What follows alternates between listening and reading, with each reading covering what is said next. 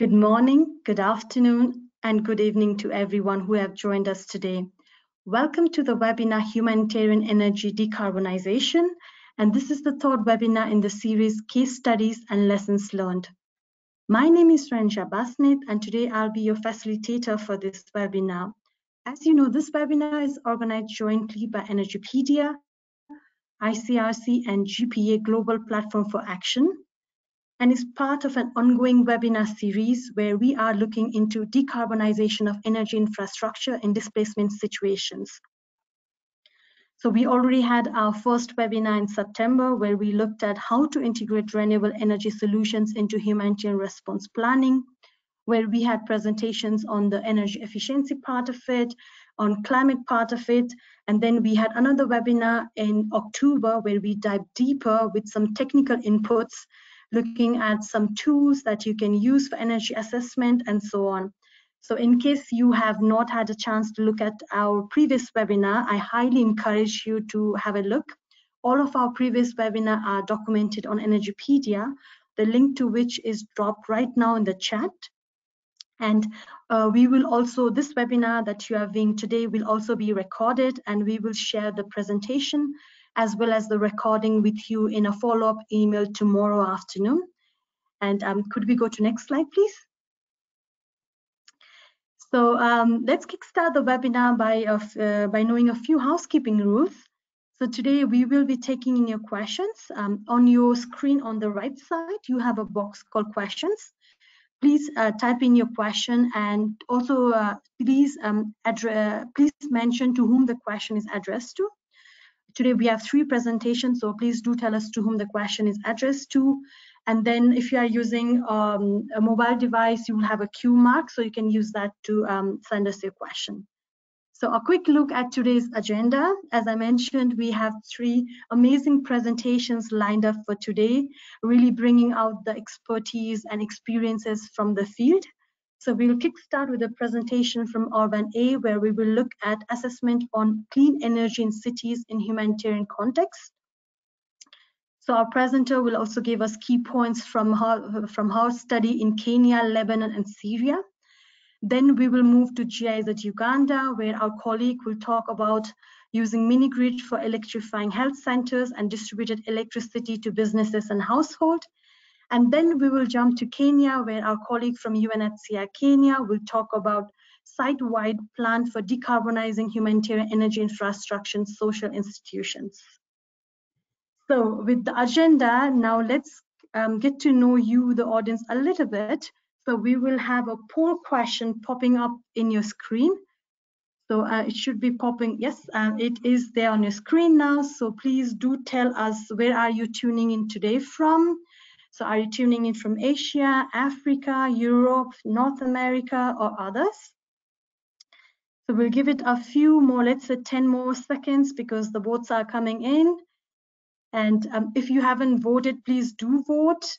And now we will close the poll and display the results.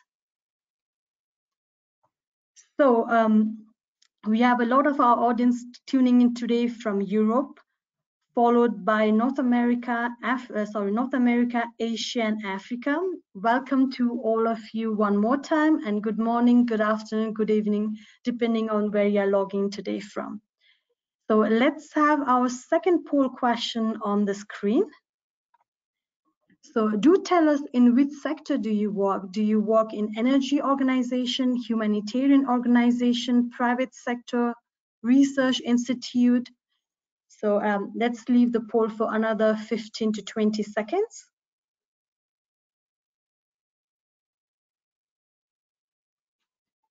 So maybe another 15 seconds. And if you haven't voted, please do vote.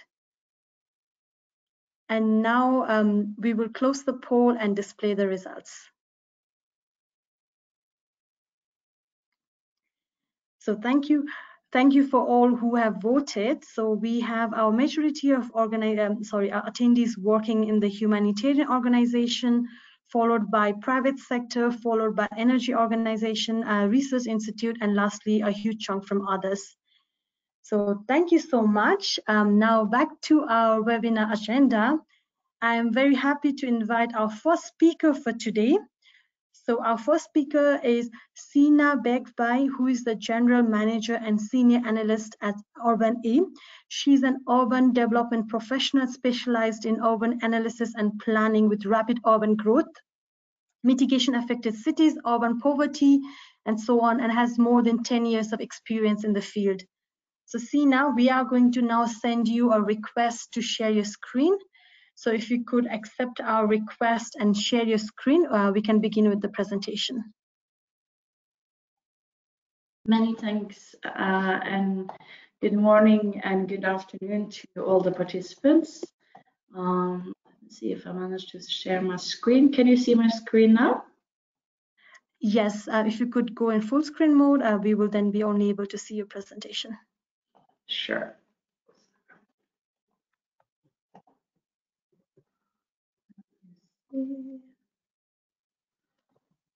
For some reason, I cannot do that.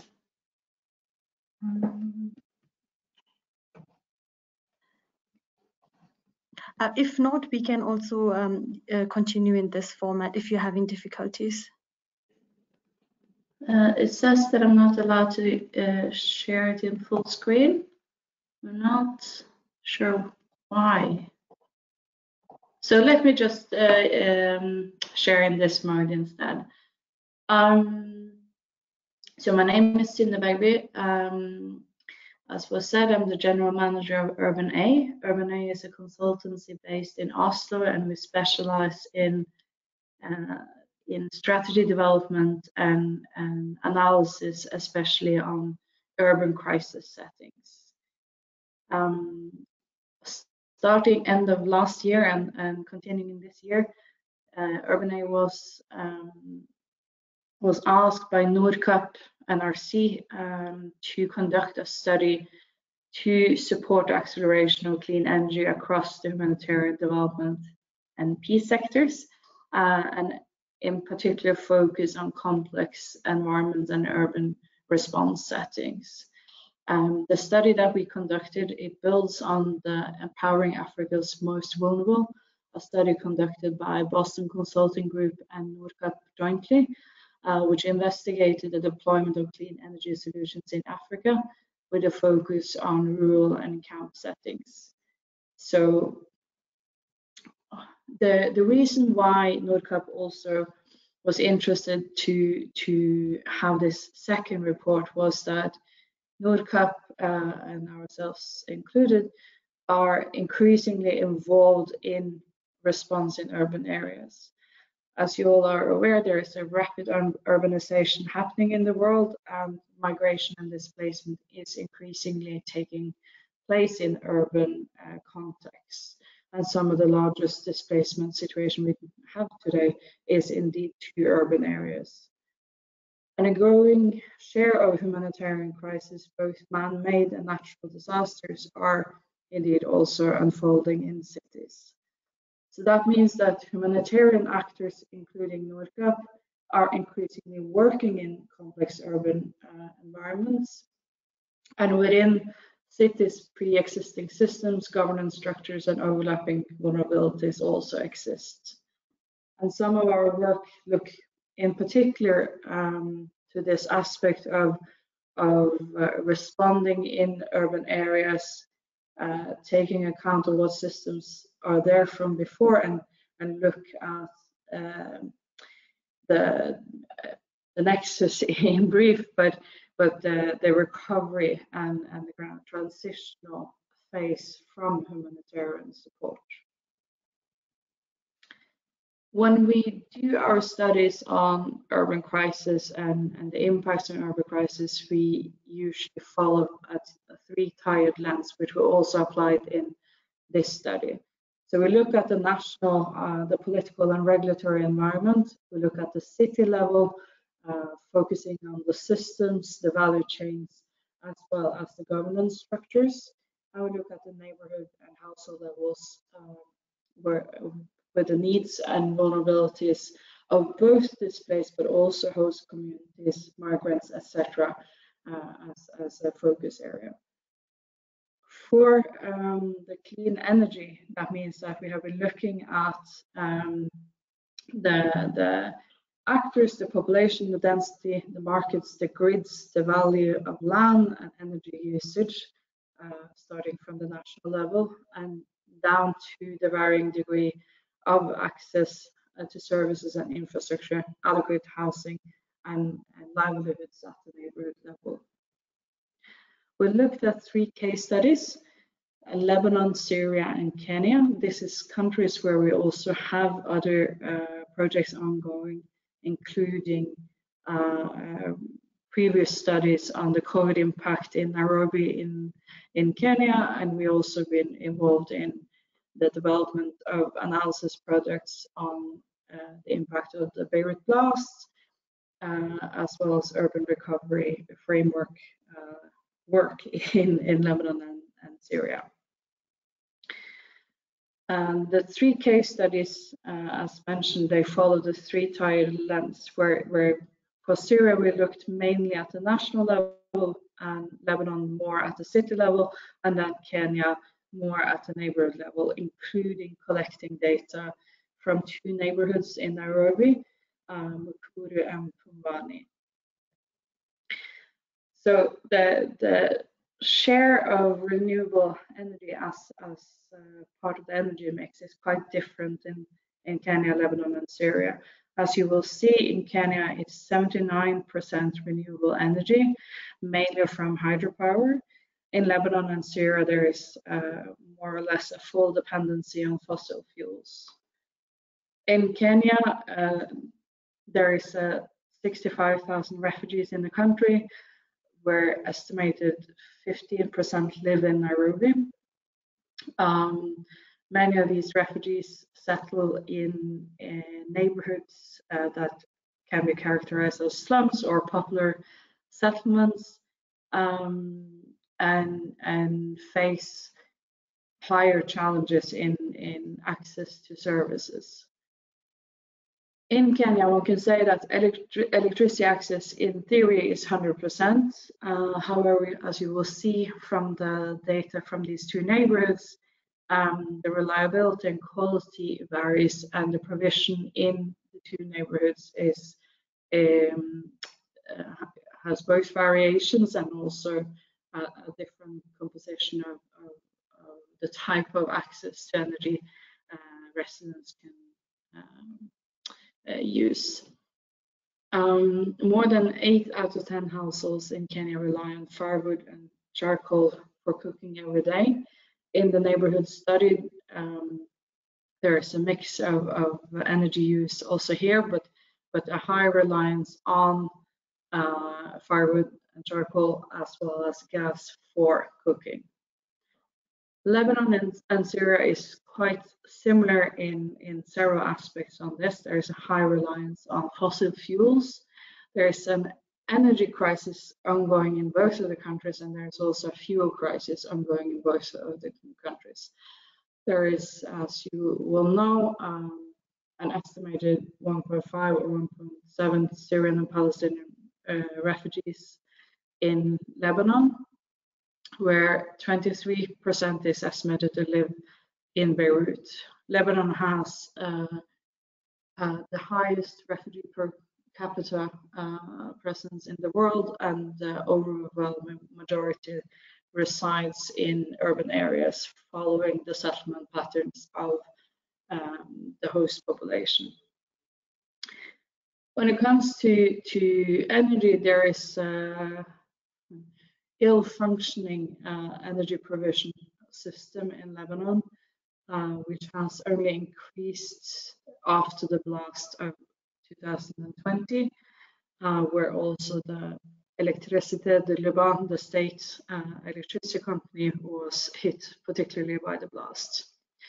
So from around 21 hours to 4 hours access to energy and electricity prior to the blast, and with higher access in Beirut. Recently, now in October, it was down to 1 hour in the capital. So in theory, at least a couple of years ago in Lebanon, people had access to clean cooking.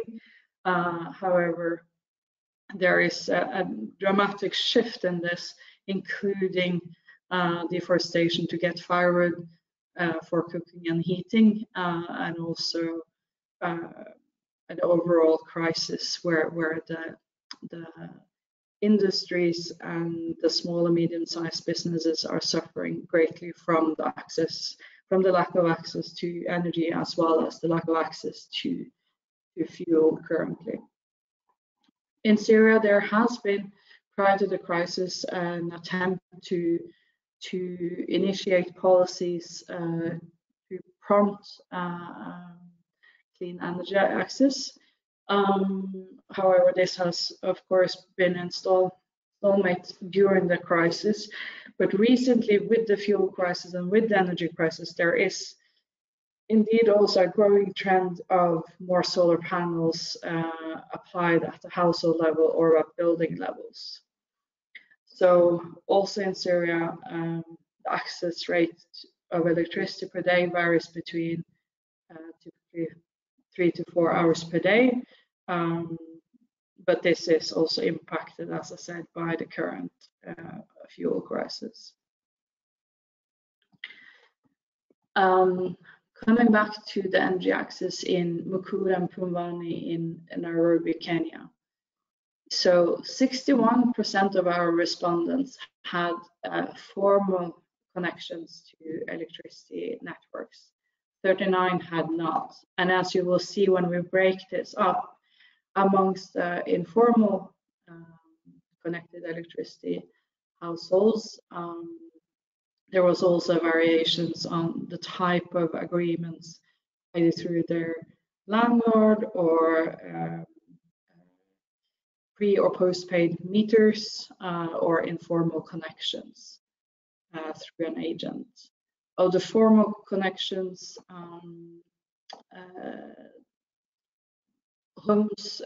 households negotiated electricity bills with landlords or had formally connected homes paid landlord for a fixed price or had a prepaid meter. And just 4 to 5% were not connected to the power grid, all in Mukuru. There's quite a big difference between these two neighborhoods, where Mukuru is a newer settlement and definitely has larger challenges when it comes to access to services. And also in Mukuru, there has been several fires, mainly due to gas cylinders being broken, one of them leading to quite a number of deaths some years back, which was also impacted by the pollution in the river and very dense building structures. Pumwani is an older settlement with more formalized tenure agreements and also more house owners in the neighborhood. However, in Pumwani, there is also a large market next to the more residential area of the neighborhood. And the price and the usage of the respondents was quite linked to also their ability to use this to support their livelihoods. So you will see that the far majority use the energy consumption at the workplace for lighting, and to some smaller degree to charging the devices and food, and just 7% did not use energy for their work. But there were kind of an impact of not having sufficient access to energy. The percentage of those using solar power was quite low, as you will see, 16%. But the interesting finding also that only 25% of the respondents had heard about solar solutions.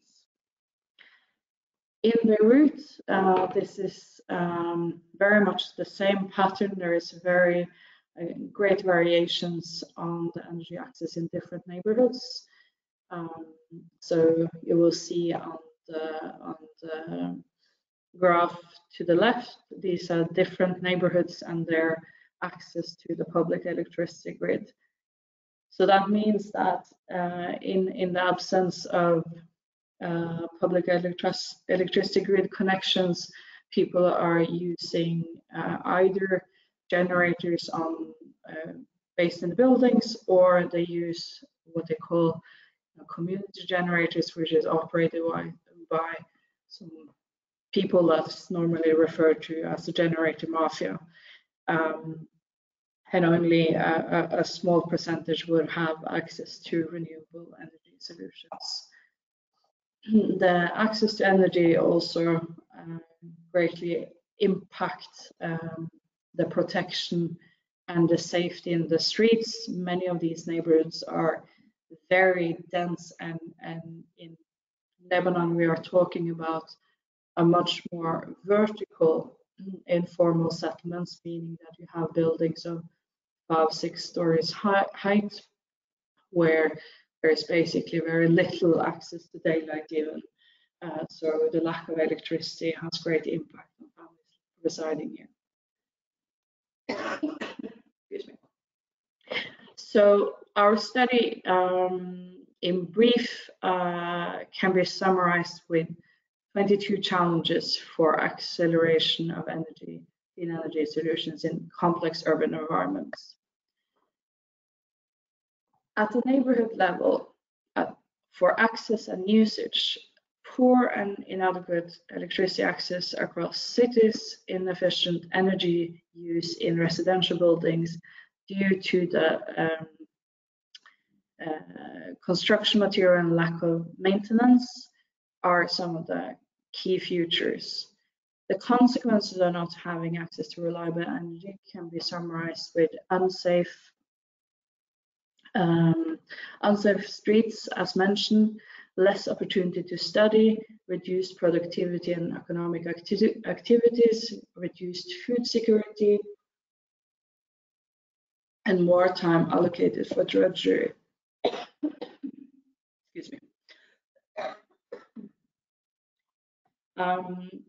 Impediments to successful introduction of new energy solutions. Low uptake of new technologies, increase in demand for electricity, and solar solutions require high upfront investments, while financing options are limited and investment risks high.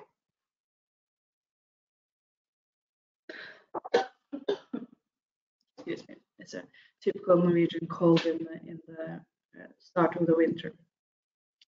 At the challenges at the city level, so as mentioned before, we're looking at the systems level, and in particular looking at the larger impacts of recovery efforts at the systems, and aiming to also have recovery of the economic sectors as part of response. So first, there is a lack of knowledge and data amongst city governance, and also the management, transmission and distribution networks are poor quality and overloaded. There's a low lifespan and poor afterlife management for solar solutions. And issues pertaining to land governance is also relevant in cities. There is disputes over land rights, precarious tenure, and threat to redevelopment of informal areas, which might impact the type of solutions that are possible to test in these situations. As mentioned, there is a number of parallel systems for energy provision, and that challenges the opportunities to advance for pilot scale.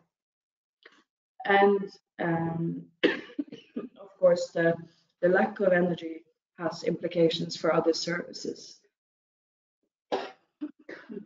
Tina, we are running closer to the time, so if you could sum up in the next few minutes. Yes, 1 minute.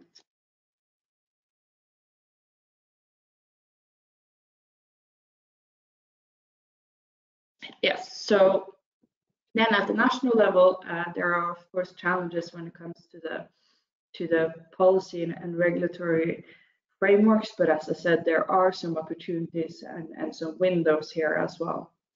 There is complex decision making and power structures, and markets not economically viable for private providers, as well as energy sources as a root cause and driver of crisis.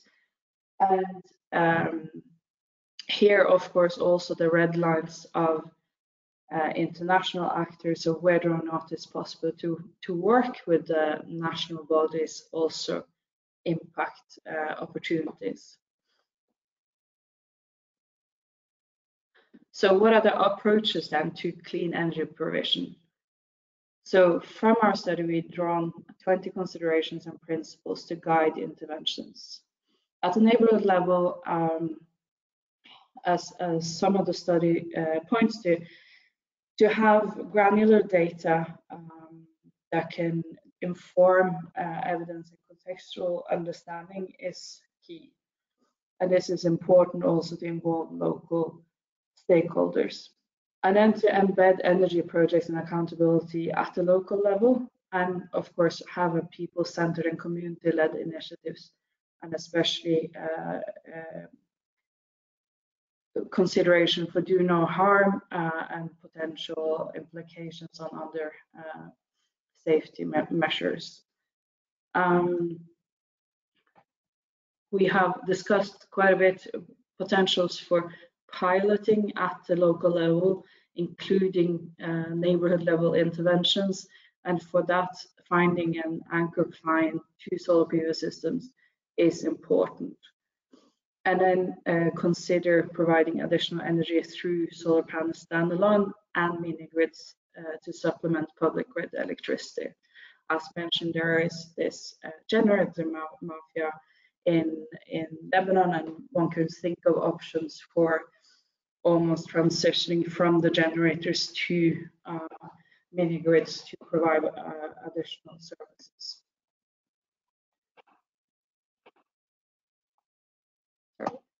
And then furthermore, there is also options to explore potential for mobile renewable sources and use the electricity access as a leverage to address other challenges such as precarious tenure linked to the provision of other services, and then identify and seek to mitigate cultural barriers to implement clean energy solutions, as well as improve and streamline assessments to capture the impact.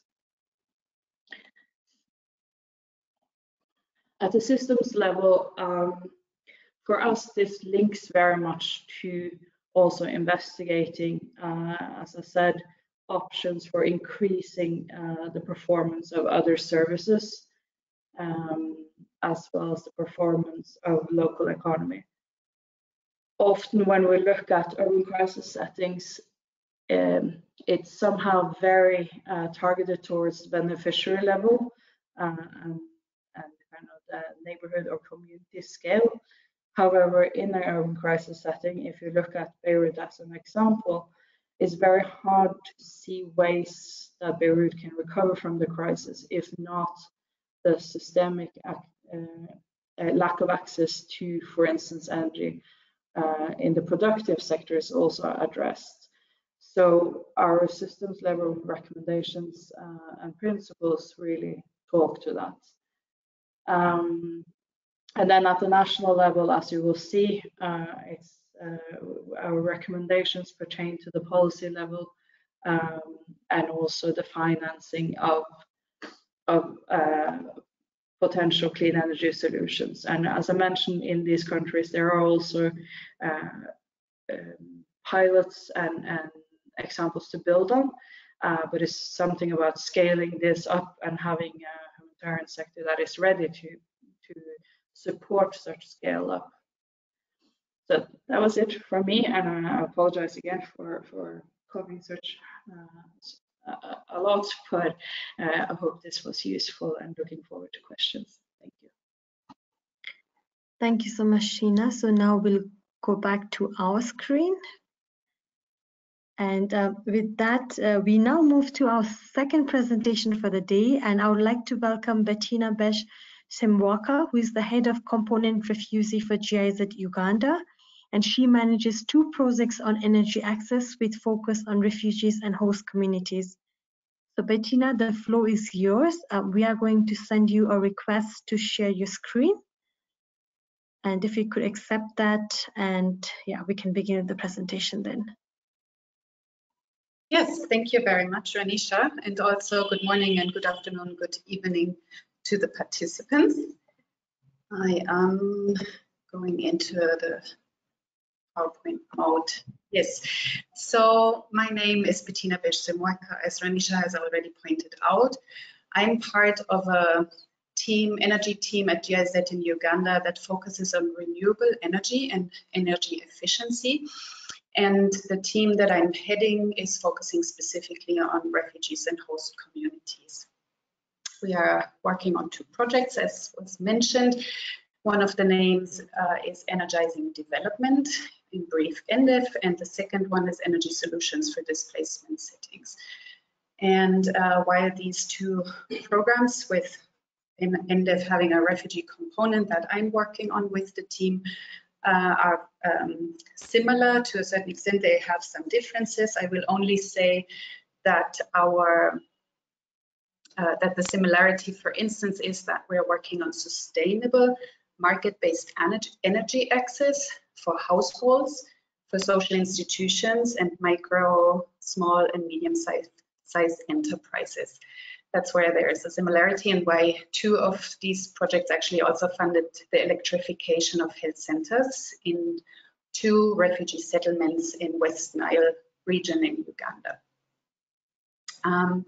I've chosen this picture because I wanted you to take note what I mean when we say we did some electrification of health centers. This is actually one of the 6 health centers that we actually started working in. This is a aerial shot taken before we actually started our work, and we had, you can see, I hope my cursor is now coming here, this is the maternity ward. I already had a small solar system. I think this is the inpatient ward, where they also had solar panels already. You see here some, even I think on one of the roofs over there was also solar. So we have actually access to power partially through solar, as well as actually diesel generators. So we are not saying that when we came, we started at 0, but actually had to look into what is still functioning and how can we support UNHCR, the government, and the implementing partners to make this sufficient electricity for these health centers. So kindly keep this in mind. When we were thinking about why would we do electrification of health centers, first of all, we also said, okay, we need to present a case study, how electricity will actually make changes within the health service delivery. And we looked also into the theory of change of energy results chain framework for health services that was developed by WHO in 2014. And it talks basically about when you give access to energy, how on the output levels and then outcome levels up to impact level you will actually see changes, because the medical staff will finally be able to provide services that they can otherwise not provide well. So as that is also in our concept, in our logical framework and thinking, for instance, in ENDEF, that electricity is in fact an enabler to provide improved health services in displacement settings. And we wanted to show that if it's well done, and if sustainability aspects are also considered, it will come a long way.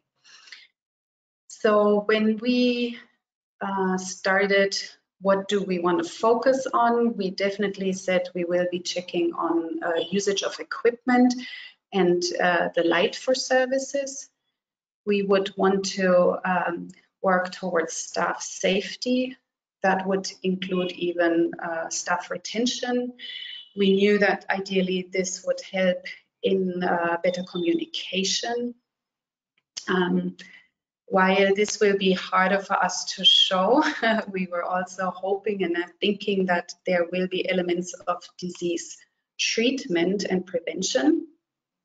And then in this particular season that we find ourselves in, we also wanted very specifically look at giving support to the COVID-19 response and prevention. This is maybe just to the later point.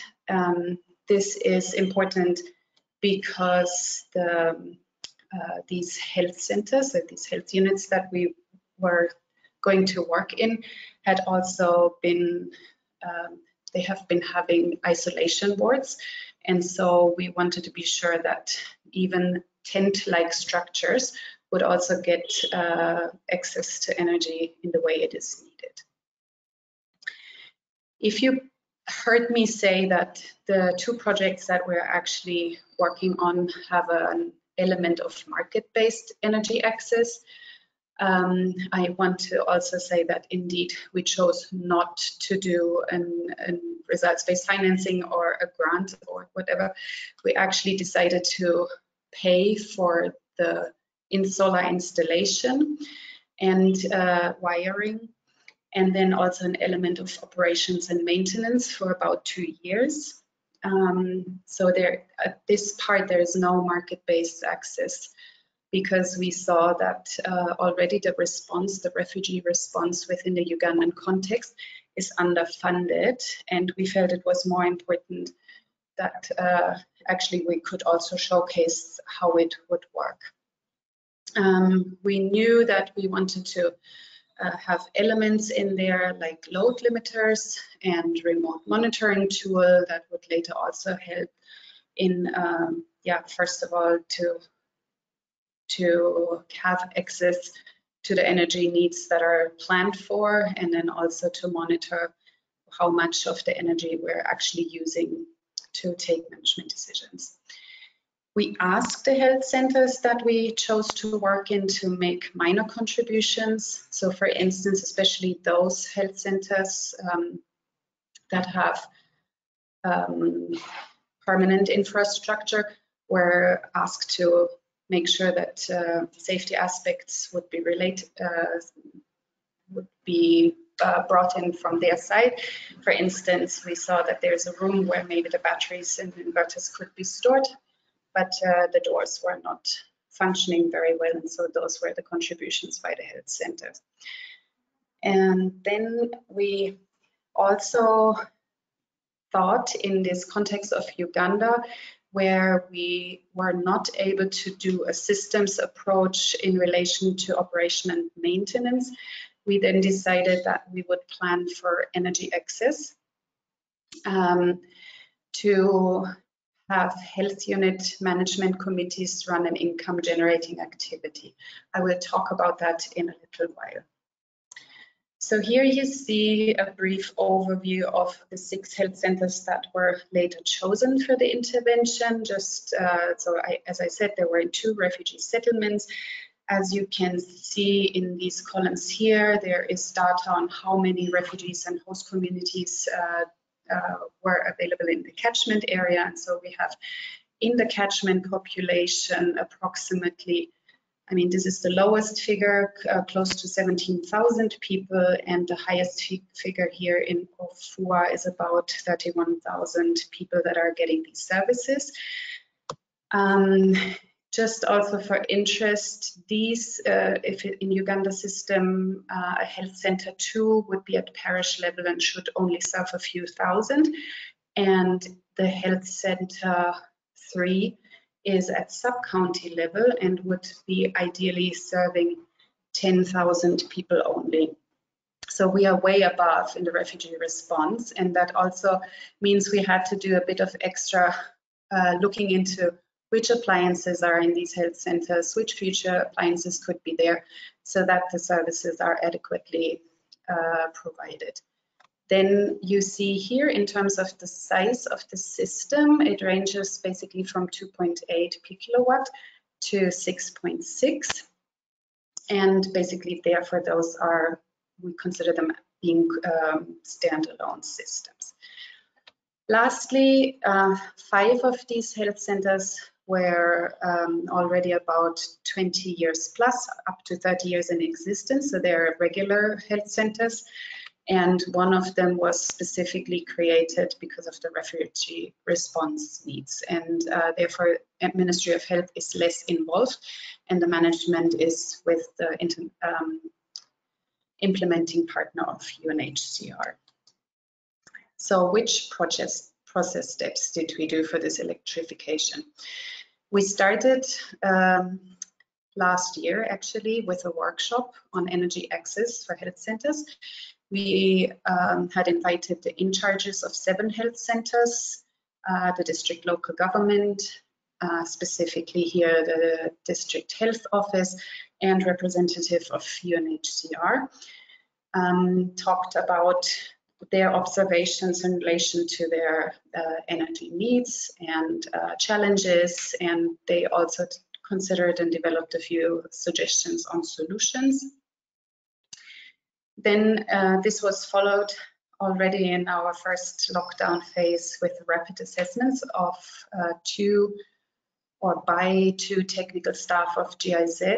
They went to all 7 health centers to analyze the status in terms of their energy, their current energy access, the systems that they had in place, functionality of these systems, and all this was then leading to the selection of the health centers for the intervention. We assessed 7, in the end we chose only 6, and this was in relation because one of the health centers seemed in comparison fairly well off. These, so they had several smaller solar systems in place, and so in the end it was a decision made that this particular health center would not get a standalone system here. The team of our technical teams went then ahead to do some of the sizing, suggested sizings. They had also asked again also on current needs and potential future needs, which type of programming would UNHCR and the IP carry out. And then it was also brought back to UNHCR and the IP to also reflect on what the plans were for their input. Then we went into the tendering process, and in the meantime we also had a baseline assessment done by an independent consultant, public health specialist. And then basically we had another feedback loop again from the health center. So all the power sources were considered. They and captured well the functionality, also asked the staff how many hours does actually the system work. And so we had another loop on the technical sizing and could make a few adjustments. This was also including some key informant interviews so that we would capture the status at the time before the bigger solar system would come in. And yeah, then we actually had the solar systems installed, and currently we are working with health unit management committees. Those are the management teams overseeing these health units in preparation of an operation and maintenance pilot. So here you see a few pictures on the technical assessment. You can also see why we indeed also chose the wiring to be part of the system. We had few cases where we were able to include an existing solar system, which some of you might be very well aware that it's not always recommendable. We then as I hinted, we were already calculating based on the ideas that were shared by the health unit management teams, what type of income generating activity they might run and what little energy needs they might also have for this operation and maintenance. Here you see just an example on how we really went ahead to go to see which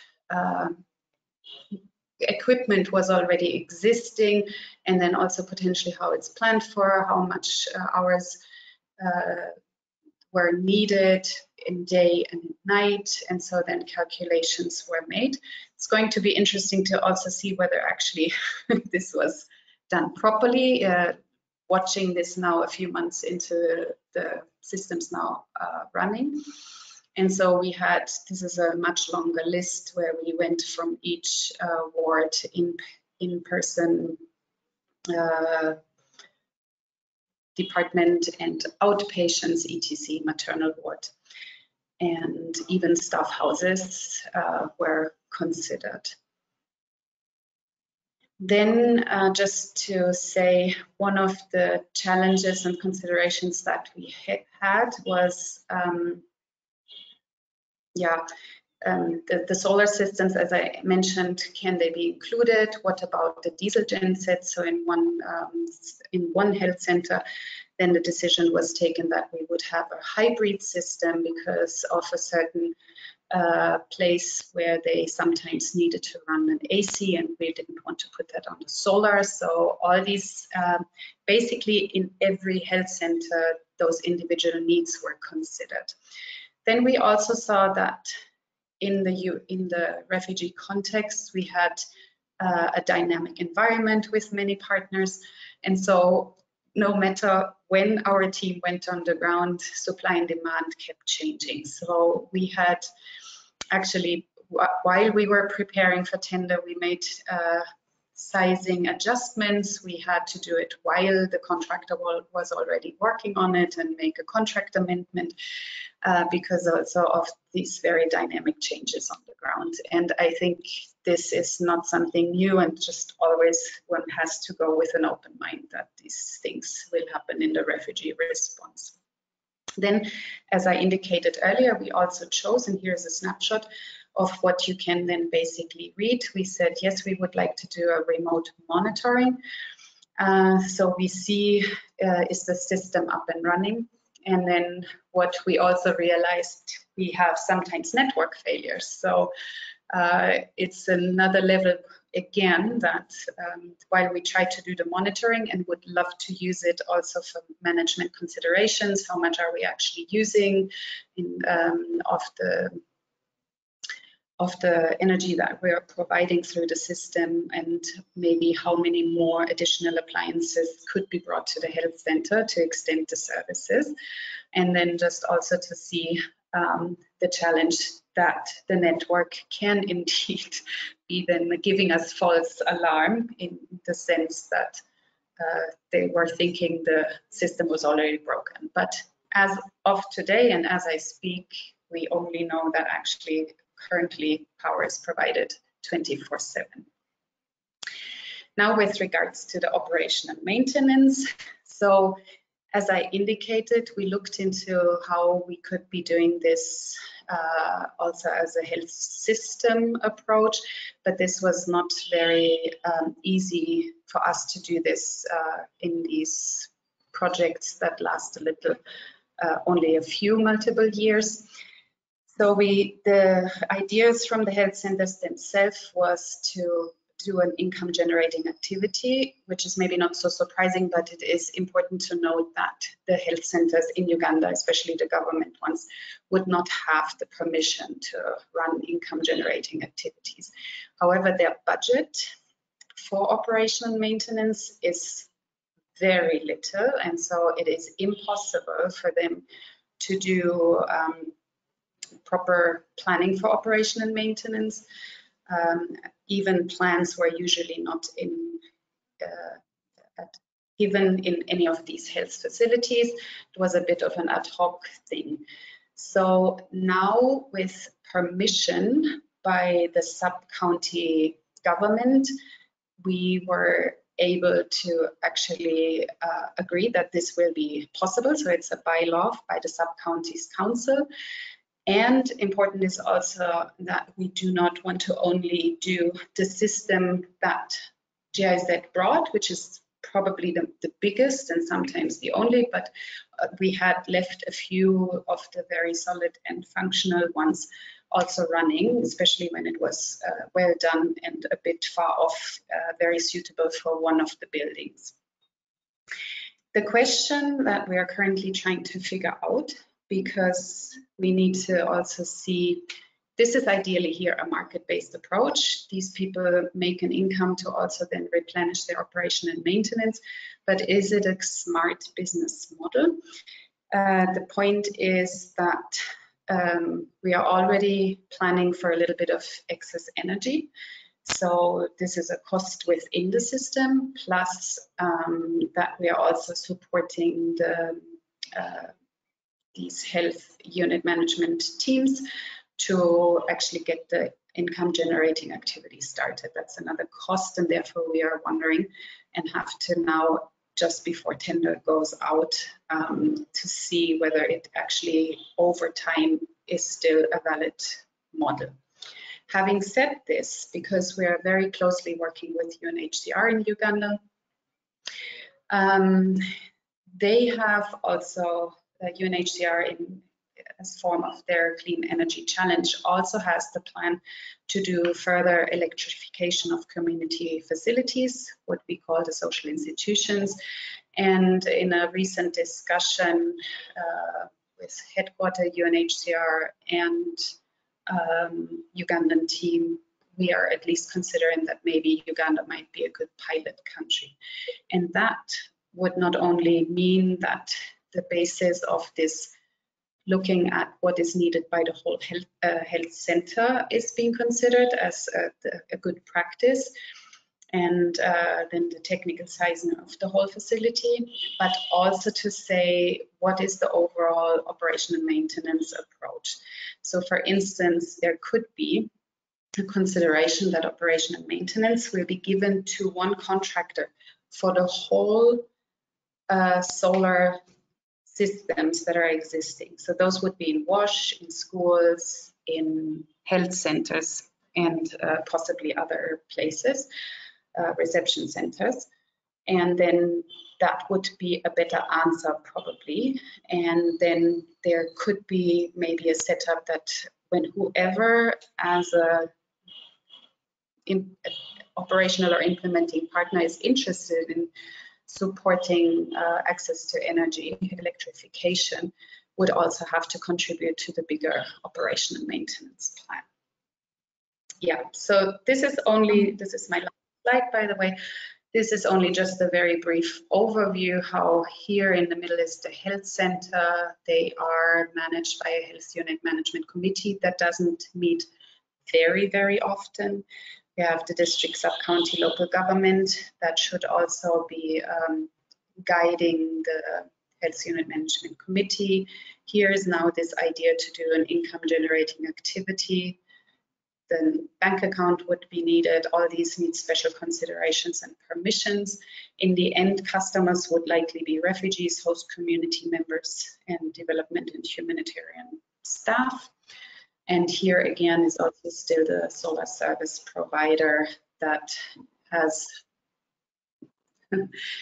provided the electricity.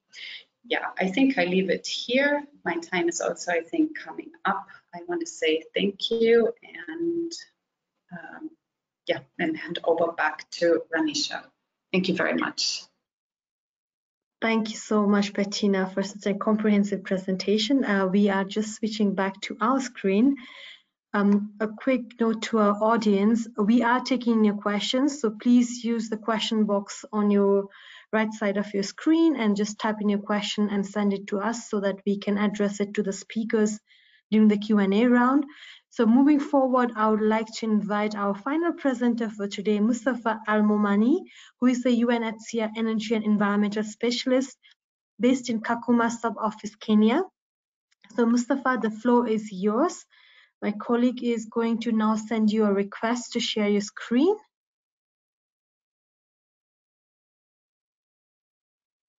Well, thank you, and good morning, good afternoon, and good evening to all the attendants of this event. My name is Mustafa Al-Momani. I'm the UNHCR Kakuma Sub-Office Energy and Environment Specialist in Kenya. And during this brief presentation, I'll try to show you some of the updates and progress that we've made in Kakuma refugee camp at the Kalobeye settlement in regards to the greening initiatives and the solarization activities. As you might know, Kakuma is one of the largest refugee camps in the world, and the population of the camp is more than 200,000 refugees. It's actually around 220,000 refugees based on the latest statistics. And the camp, in terms of even not only population but also area, is a significant in terms of sizing. Therefore, we have to look at the energy area as a cross-sectoral intervention, same as anywhere else whenever we address the energy interventions. So in Kakuma, we've classified the energy priority areas based on 8 areas, starting from energy for cooking, where we plan a gradual transition to cleaner energy solutions as a medium-term plan between starting 2021, ending at 2025. And it will be an action plan actually with the adaptation of an E diversity approach, product diversity approach. We call it 4+1, that allows us to introduce different energy products for cooking purposes. Then we have the energy for health priority area with a target to achieve 100% green electrification for health facilities by end of 2022, and energy for education with another target to achieve 100% green electrification for all education facilities by mid-2022.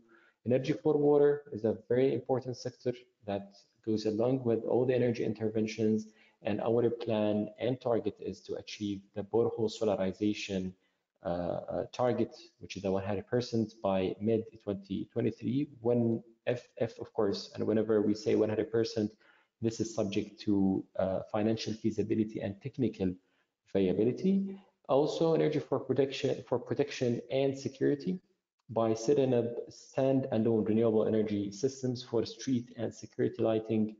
Greening the operation is another priority area where we're targeting the solarization and shifting from diesel generators to renewable energy resources, mainly the solar systems and the UNHCR compounds and the field facilities, and I will share more details about this area.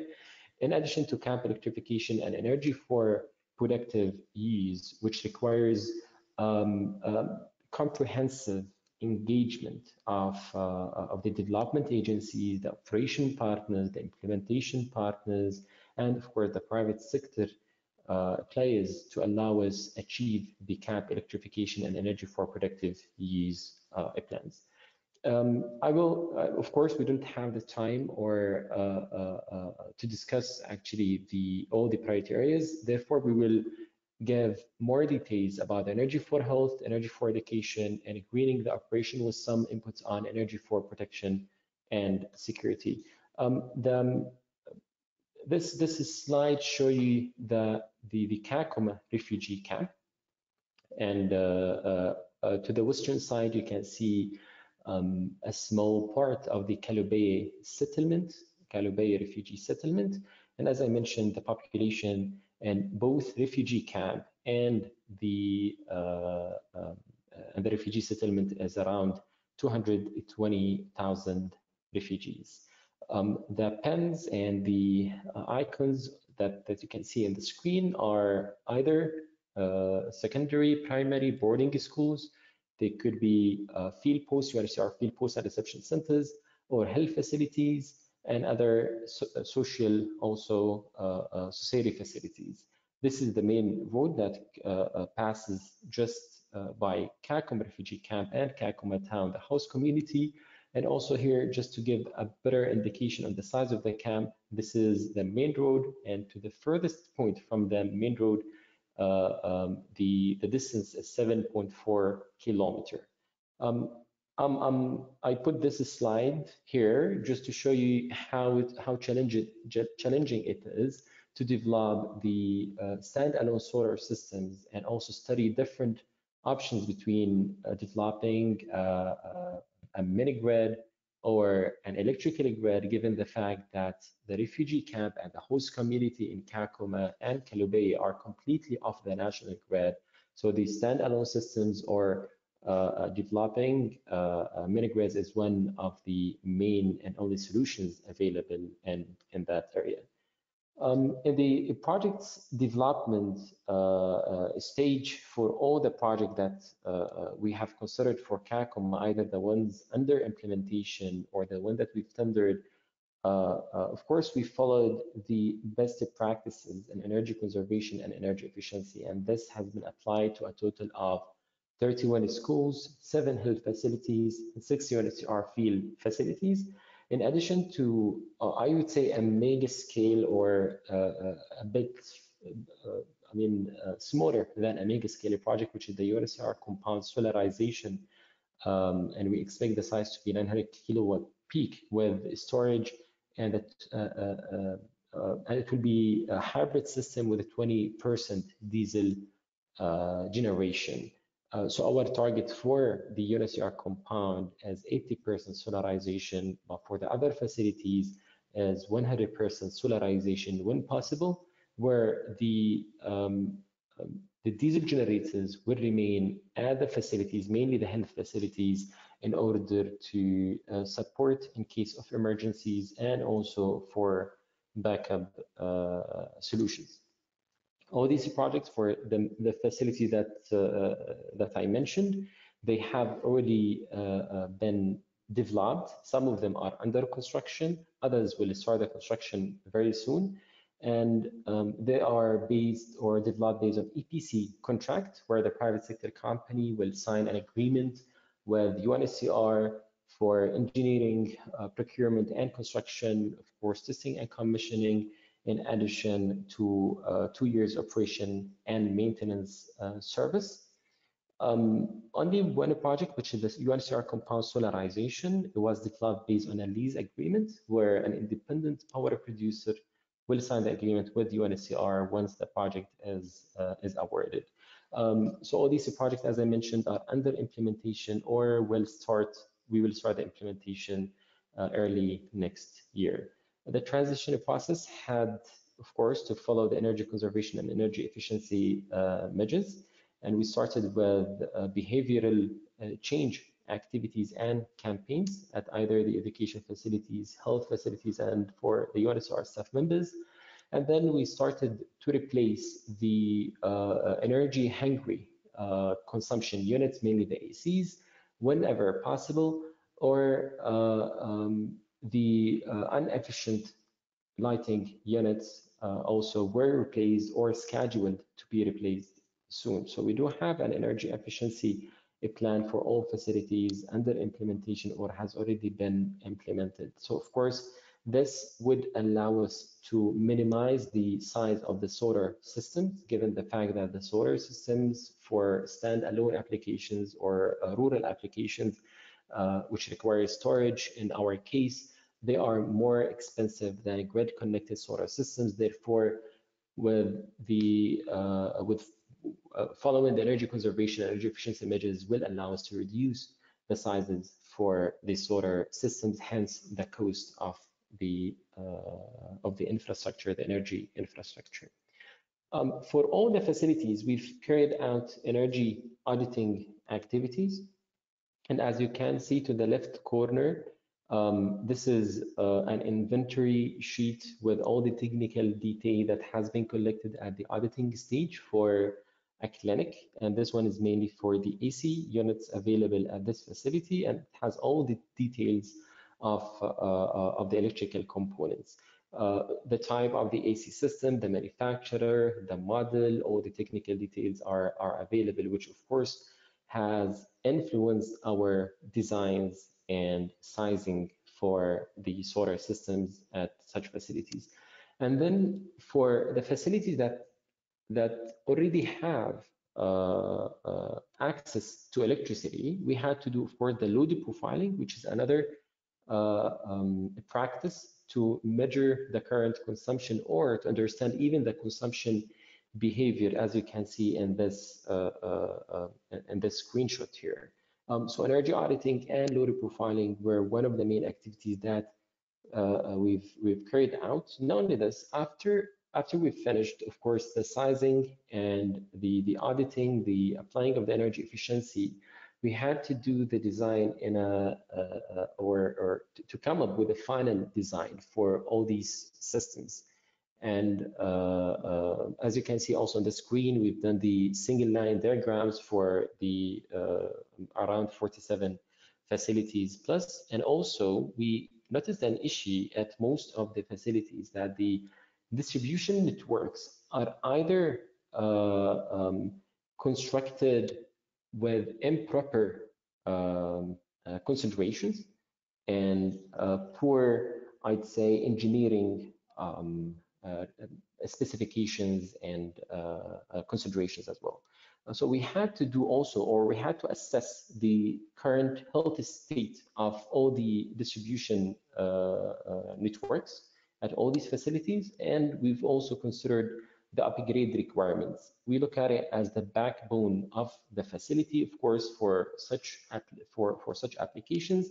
And as long as the distribution network is healthy, well balanced, and technically also strong, then of course this will lower the technical stress on the solar PV system once available in the field. At the same time, we've considered for all the facilities that I've mentioned, lighting solutions. And it's worth mentioning that CACUMA, again, is completely off the national grid. And at the same time, there's no security lights at the neighborhoods or even at the main streets. So this is also another protection area that requires enhancement and a security area that requires enhancement. Therefore, we considered a grid-connected lighting solutions by using the 30 meters high mast, which will be installed at the facilities that already has or will have solar mini grids. We've also considered the lighting analysis, and we standardize the design for this lighting solution. So in the future, if we need to construct a lighting pole at an X facility that does not have access to power, we already have a standard design for for the lighting units and for the mini grid in order to implement immediately and also lower the stress on the technical resources available at the UNHCR staff office in CACUMA. So as you can see, these are the technical details that we've prepared and the analysis and the studies. Not only this, but also in order to communicate the final result or how the systems will look like in terms of area, in terms of space, in terms of what should the beneficiaries expect from the solar projects. And everyone, of course, would like to see a visualization of how the project would look like. So we've done some 3D designs for some of the facilities, of course, not all of them, mainly the bigger or the larger facilities, and I will share some sizes with you during my presentation. In addition to this, a very important activity that we've carried out is the listing down and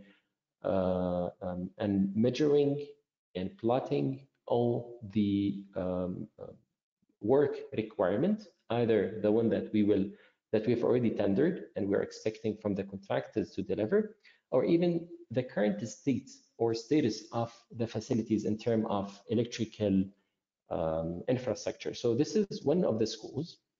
This is Angelina Jolie boarding school. Here to this side, you can see the kitchen area, the dining area. I believe this is the kitchen area, and then the dining area.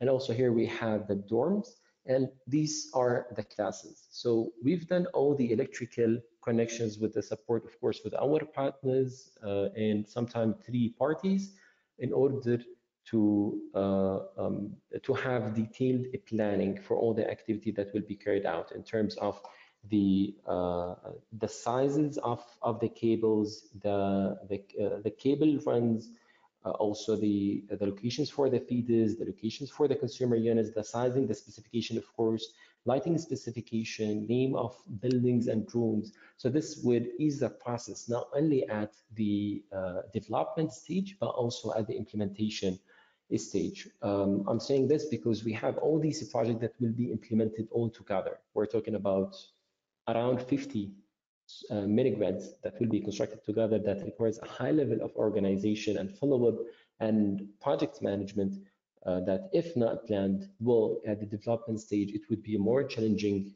to construct and also keep an eye on the construction process. Here I will share more, I'd say, details about our plans and what we've done and where this is going in terms of all the technical details and the plans that I presented. For Energy for Health, as one of the priority areas, today we are at 10%, 10% greening in terms of our greening progress bar, as you can see in the left upper corner. By mid-22, we're going to achieve 85% the green electrification, and by the end of 22, we're targeting the 100%. Nowadays, we have a total of 8 health facilities between clinics and hospitals. 7 of them will be solarized by mid this year, and 1 of them requires solarization with a target by the end of the year. The smallest solar mini-grid or the power plant for the health facilities is 25 kilowatt peak with a storage system.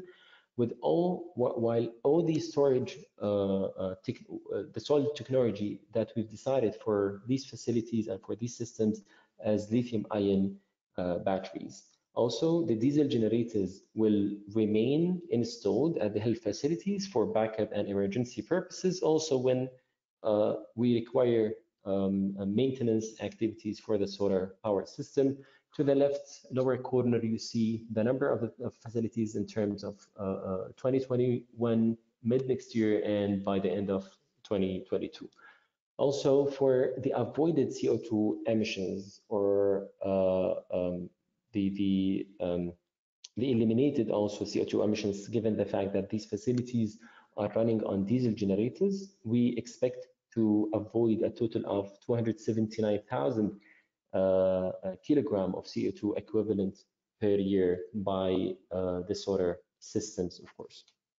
Then for the health facilities also, it's very important, and not only for the facilities, for all the projects and for all the facilities that we are solarizing, it's very important to highlight that the development and the sustainability of this sector requires the engagement of all partners, humanitarian and development agencies, in addition to the appreciation and consideration of the key role of the private sector companies, which will, of course, bring to us, to the host and refugee community. They will bring the know-how and achieve technology transfer to such fragile communities and rural communities at the same time.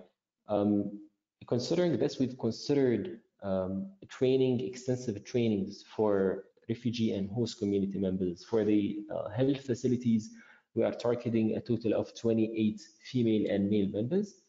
But this is a part of the bigger picture of the technology transfer and know-how transfer, which is the target to achieve 125 renewable energy technicians pool by mid-2022. And this would be possible by ensuring that all these projects will have trainees participating in the construction stage, also have hands which is hands-on experience and also have access to theoretical trainings. All systems as well will receive 2 years operation and maintenance services. And for this was one of the challenges that we faced in the past, that most of the systems installed in Kakuma, they don't receive operation and maintenance service. And of course, it's clear to everyone that all of these systems requires minimum operation and maintenance in addition to the cleaning, of course, but they are still not maintenance-free facilities. Therefore, the operation and maintenance is essential to make sure that all these facilities are sustainable and can run properly for 25 years or to 30 years based on the lifetime of the components, where for the storage, of course, it's 10 to 12 years. In addition to this, we consider the live online monitoring feature for all the systems. Same for education, but the difference is the number of facilities. Today, we are at 13%, 13% of the facilities achieve the 100% green electrification, but our target is to achieve the 100% by mid next year through the implementation of the project that I mentioned. Also for, in terms of training or the number of beneficiaries or house community members who will participate in trainings and achieve better capacities in the area of energy. Here we're targeting a total of 62 female and male members from both host and refugee communities. Going back to the previous slide, the avoided CO2 emissions is around 365,000 kg of CO2 equivalent. And in terms of sizes, the smallest size is 15 kilowatt peak and the largest is a 25 kilowatt peak system. And the sizes were considered, of course, based on the energy auditing activities, based on our sizing considerations, in addition to the future expansion plans available to us at the development stage. Then energy for protection and security, which is, I put this slide here as one of the, of course, main interventions in terms of the energy sector, but we try to benefit the most out of the available solar power systems to make sure that the harnessed energy from the sun could be utilized for the benefit of the community itself, not only through education and health services only, but also through lighting up the neighborhood that surrounds the facilities that will receive solar systems. So here we're talking about the mass. We are a bit over time, so if you could wrap up in a few minutes, that would be great. Sure, thank you. So for the energy for protection and security, we've considered a number of high masts for the facility that will have access to solar, and the design will be standard for both the lighting units and the mini grids design that will provide electricity to the lighting fixtures. Then greening the operation really quick. Today we are at 0% greening target, and the 100% green electrification will be achieved by mid next year. Number of facilities as 6 UNHCR field posts and reception centers, and the avoided CO2 emissions is around 118,000 kg CO2 equivalent per year. Again, job opportunities, the same as I mentioned before, with differences in number based on the project size mainly. Last but not least is the UNHCR compound that I mentioned in the beginning of my presentation. We're targeting 80% greening electrification. The reason behind this is both regulatory issues, technical viabilities, and also, of course, the financial argument or the financial feasibilities of going 100% or going 80%. For the avoided CO2 emissions, we're talking about 917 kilogram of CO2 equivalent, and we're expecting more than 25% of savings in our energy bill. And this project is developed based on a power purchase agreement or a lease agreement, not a power purchase agreement, with an independent power producer. So this is my presentation and my participation. Sorry, I was very fast during the presentation, but of course, if you have any questions, I will be more than happy to answer them during the QA session. Over back to you. Thank you so much. And as we switch back to our screen, I would encourage all our web presenters to switch on your camera so that our audience can see you, and we can then jump directly into the Q&A session. And without further ado, maybe I will start with the first questions. And this question is addressed to both Bettina and Mustafa. So Bettina, maybe you can go first and then followed by Mustafa. So in both of your presentation, we talked about 2 years of O&M, operation maintenance of the facilities. So the question is, what kind of mechanism will you put in place to ensure that even after 2 years, the facilities are maintained and there is no mismanagement? So Bettina, over to you. Yeah, thank you so much for this question. So the 2 years was our buy-in period that we thought we needed until the operational maintenance pilot is up and running. So where the health unit teams have, in the meantime, we secured the bylaws so that they actually are allowed to run an income generating activity. We need to still figure out with them and finalize on the actual intervention that they're going to do. And then also the whole issue, as you also say, not misuse and everything. So the whole bank account question also comes in. So we said if we have a 2 years contract with the contractor, that should help us. And then who knows, maybe they will keep that particular contractor because they have had the experience with them, and but are able to pay for the service themselves. Secondly, the whole new discussion that we are having with maybe UNHCR going forward, where we are considering, green boxes to measure what are the energy needs in the social institutions, and how maybe a bigger contract for a company would also make sense in the overall response. So that's my answer here for Uganda. Thank you.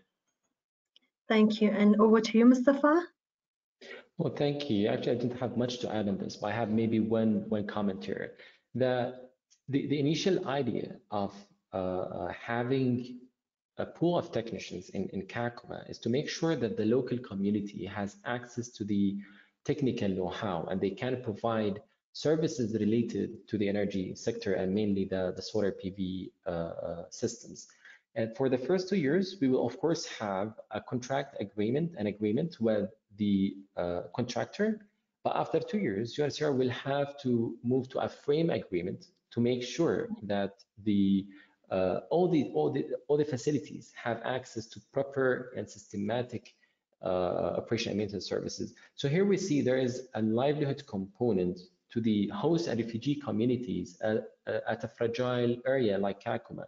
If we successfully developed the technical capacities of the refugees and the host community members, then these technicians and energy, I'd say, experts, after a few years, they will be able to establish companies and provide direct services to these facilities, either through UNHCR or directly to the implementing partners or the manager for the facilities. So I believe it's very important to make sure that the technology transfer is being handled carefully, so we make sure in the future the host and refugee communities can make livelihood out of such services. Maybe a direct follow-up question to that statement would be, does that mean that the asylum policy of Kenya allows refugees to work?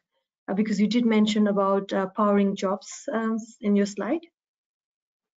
Well, actually, we have our colleagues in the solutions department and the livelihood department. They can answer this better, but recently the refugees have filed their tax revenues to the government, and this shows that, of course, the refugees can create businesses or open businesses and also report their tax and revenues to the government. So long answer short, I would say yes, but of course the details would be answered by our experts from the field. Thank you so much, Mustafa.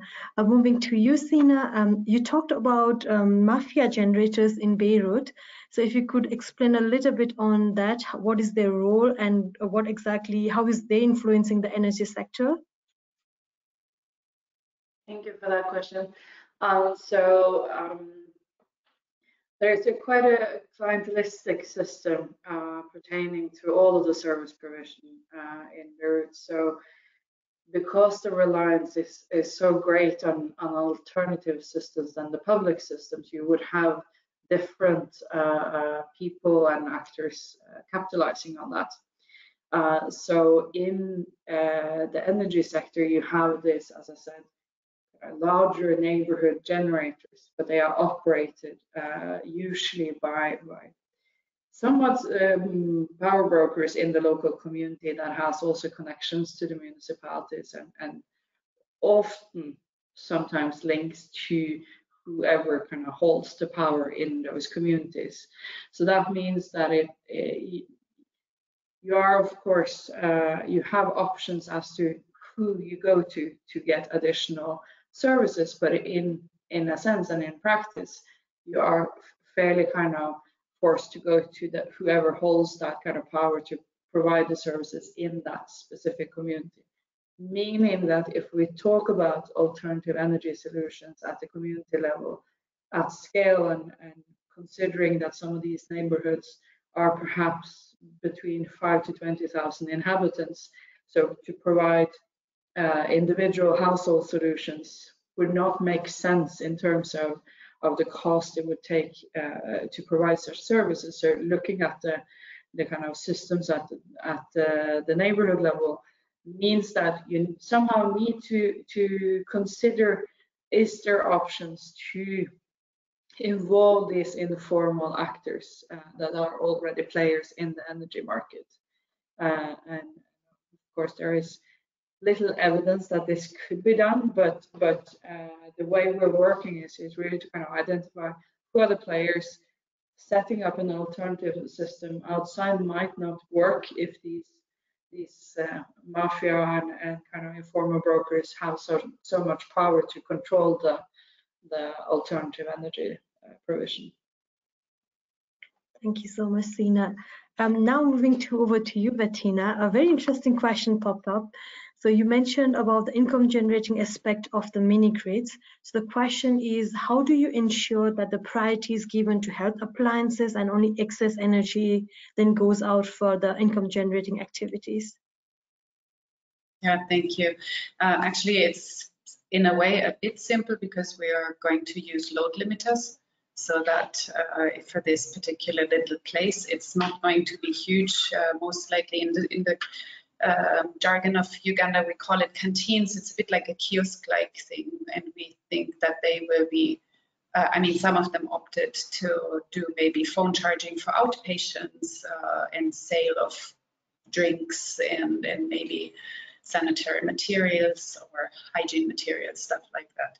So it probably doesn't need a lot of energy, and load limiters is what we're planning to use. Thanks. Thank you. I know we are just about time, but there is one final question for you, Mustafa, so maybe you could quickly answer that. So you talked about a lot of greening activities within UNHCR. Could you share a bit more also about the business model, like who is going to pay for these activities? Is the ownership going to be passed back to the schools? How does the business model look like? Well, thank you, Anisha. This is a very important question. In my presentation, I just briefly mentioned the model of some of the projects. But for the education facilities, health facilities, and the UNHCR field posts and reception centers, there are and have been developed based on EPC contracts. So now we've tendered these projects. Some of them are under construction. Others will start construction very soon. But once the tender is out and awarded, it will be an EPC agreement where the contractor, the private sector company, will do the engineering, procurement, and construction then the operation and maintenance service will be provided for 2 years, but the owner of the asset will be UNHCR. And of course, we might need to consider handing over the facility to the partners once the partner is ready to take over such an asset that requires technical services. And then we have the UNHCR compound, which is one of the largest facilities in Kakuma. For the compound, we're expecting a 1 megawatt peak, fewer or smaller than 1 megawatt peak. I would say 90 kilowatt peak system with storage, and 20% will be provided from diesel generators. But for this one, it was developed based on an innovative financial method, which is a lease agreement, where the independent power producer will come to Kakuma, sign an agreement with the sub-office, and we will be paying for the clean electricity that's received from the IPP. So these are the two business models that we have at the moment, we tested mainly the EPC contract. They are successful, and now it's time to discuss the IP, or to test the IPP model and to see how it goes. Thank you so much. Well, thank you so much to all the presenters for your excellent presentations and answering all the questions. And a huge thank you to our audience for staying with us till the end, although we are a few minutes delayed. Apologies on that. With that, if you could go to the next slide, please. If you want to send us any feedback, please do send it as in this address given on the screen. We will share the webinar documentation in a follow-up email with you tomorrow afternoon.